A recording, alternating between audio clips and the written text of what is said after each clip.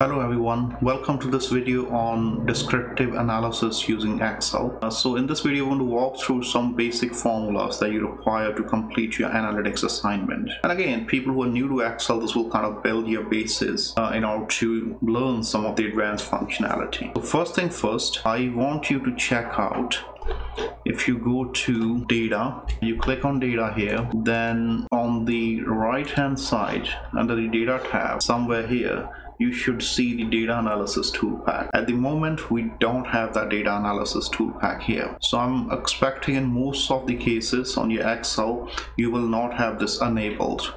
So very first thing you need to do is let's enable the data analysis toolpack. So go to File on the left hand side, and here's Options. So click on Options, and here's the add-ins. So second last option, and this is a new pop-up window. So add-ins.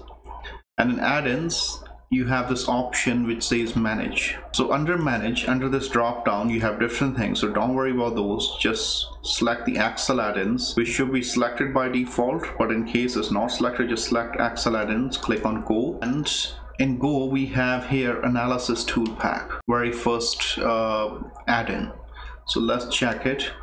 Press OK once this is checked. And just wait for a while, and now you can see the data analysis is added under the data tab. So make sure you do this thing first, right, so that you're good to go with the available functionality under data analysis toolpack. Okay, so the next thing is applying the descriptive analysis or the descriptive analytics to this data set. The very first question is, what do we have here in this Excel file? So even in the real life, whenever you do any assignments, that should be the very first question you should ask yourself. What is given in this data set and what we want to achieve out of it, right? If you know those two things, you can answer all the questions, you can apply right formulas, but don't jump into applying some of the formulas and trying to figure out what is happening here, right? So from the data perspective, we have the sales data set. That's where we have data about different sales being made. First column, we have order ID, which is a unique identifier, which is identifying what is part of each order, right? Then we have order date, ship date, pretty straightforward. Ship mode, which could be first class, second class, standard class, right? Then we have customer reference, customer ID, customer segment. So either we are supplying to the consumers, home office, what kind of customer is it, or it's a corporate, right? All the customers are in US, United States. So what state they belong to, what region, like central, east, west, south, what product we are selling to these customers. So there's a unique product identifier. Then category of product, then further subcategory. For example, this office supplies has number of categories, so such as paper, labels, storage bins perhaps, binders, right, and so on, right? So each of these category has a subcategory. Then you're given with the sales as dollar value, quantity that was sold, any discount that was given to the customer, and finally the profit. So what we did here, in order to simplify this entire data set, we segregated the data into the different categories, because this particular organization is supplying 4 different categories of the products, which are paper, furniture, office supplies, and technology, right? So at this point, if you ask that why we have these separated, because part of first workshop is to apply some of the descriptive analytics functions. In part 2 of workshop, we'll come to the pivot tables. Then it will make more sense why we are doing all this. And also sometimes students ask, how did you separate all this data? How did we separate the furniture, paper, and so on?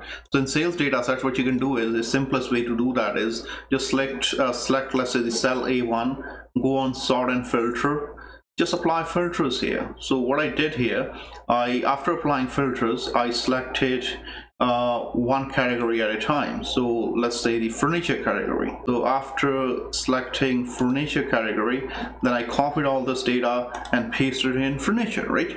So that's one way to do it. But as I said, in next workshop, we'll explore how to use pivot tables with these large data sets, right? So we'll come to that. So for the descriptive analytics part, here are the formulas we want to work through. So again, there are 2 approaches to apply these formulas. One, that you can type these formulas like they're given here, right? Like equals average, then select the cells on which you want to apply the average. Otherwise, we're going to use the data analysis tool pack. So that's why we enabled the data analysis tool pack earlier. So let's look into the data analysis tool pack very first thing. So I'm going to come back to the Excel. So we are on the paper Excel sheet. In order to apply data analysis tool pack, I'm going to go to data on the top ribbon, which is here, right? Then once we're on data, I'm going to go to data analysis, and here's the descriptive statistics.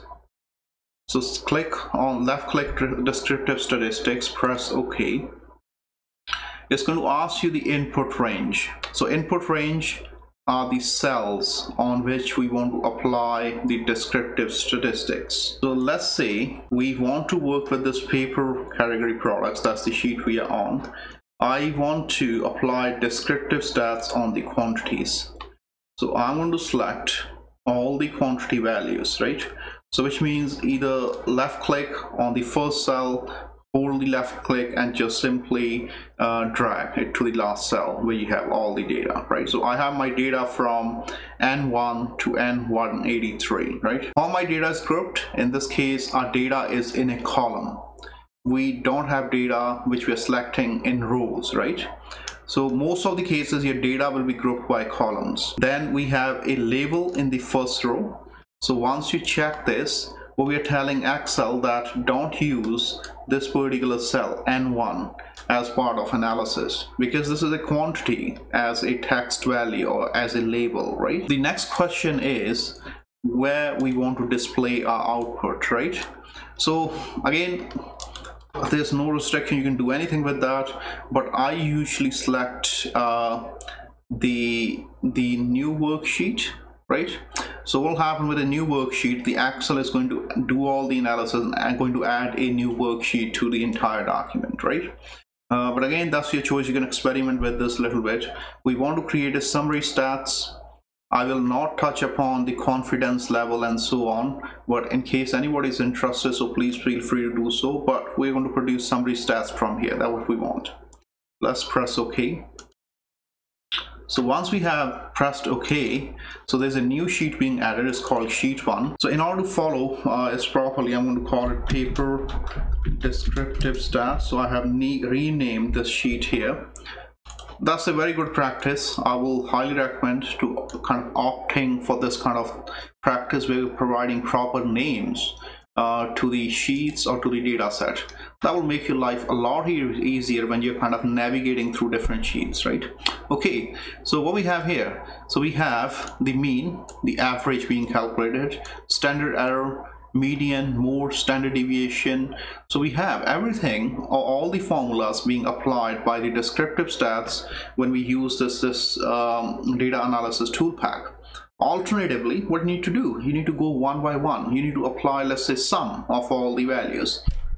So if you're going to apply these formulas one by one, so I need to do equals sum and select all these values from top to bottom, right?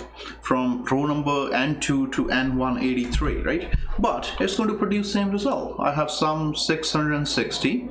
Let's go to the descriptive stats.